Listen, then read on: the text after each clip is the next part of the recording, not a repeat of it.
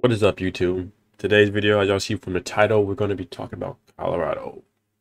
I do make a lot of videos on Colorado, but I'm so proud of this program. But let's dive into this straight to the point. Shador Sanders, 30 of 43, 291, 3 touchdowns, 78 QBR.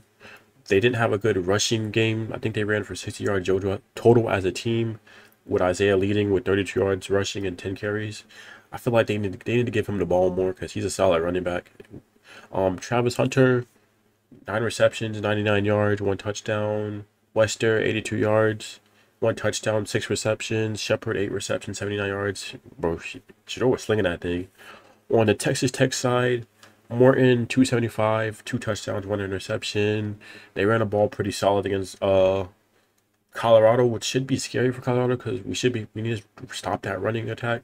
Brooks ran for 137 yards and 31 carries. God dang, 31 carries. They need to give. That's how many Augustine needs. That's how many carries he needs.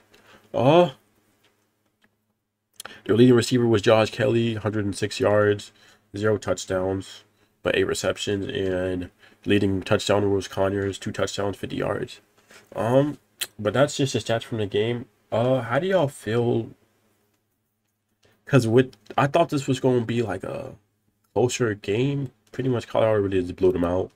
Not even close, for real, for real. The final score doesn't even say how bad the game was. Not bad, but how Colorado was just dominating on all sides of the ball. So that wasn't their tough game like I thought. Their tough game is gonna probably be Utah, because if y'all didn't see the Utah game, it was 22-21. They lost by a field goal.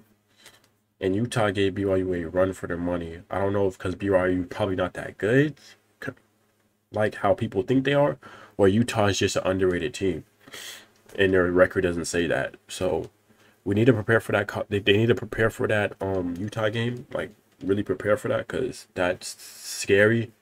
I thought Texas Tech was gonna be the hard game, and then the other three was gonna be easy wins. But Utah might give us a run for their, might be tough. Kansas and Oklahoma State, I'm not even worried about them teams. Those teams both suck. Bad year for them both. So we should blow those teams out or beat those teams. But do y'all think Colorado can make the playoffs? Because if we went out, that they're 7-2 right now. That's 10-2. Do y'all think we can win out? Do y'all think they can win out? I actually, honestly, from the bottom of my heart, I did think they can win out, and I don't know. Do we? BYU was struggling against Utah. If we blow out Utah and BYU was just struggling against, that says something. If we play Utah, and I keep saying we like I'm a fan, but I really am a fan of Dion.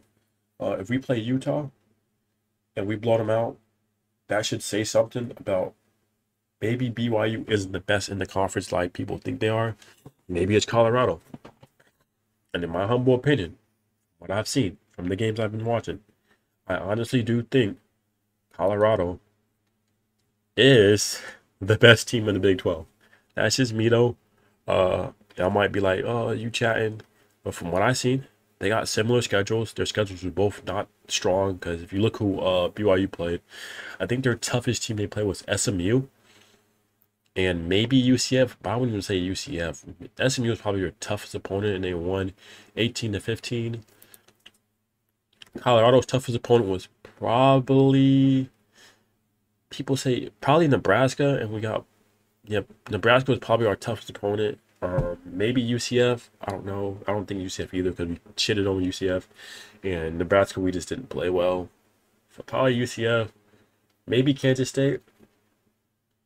But then again, I don't know about Kansas State. Well, pretty much similar schedules, not the best teams on their schedules that they're playing.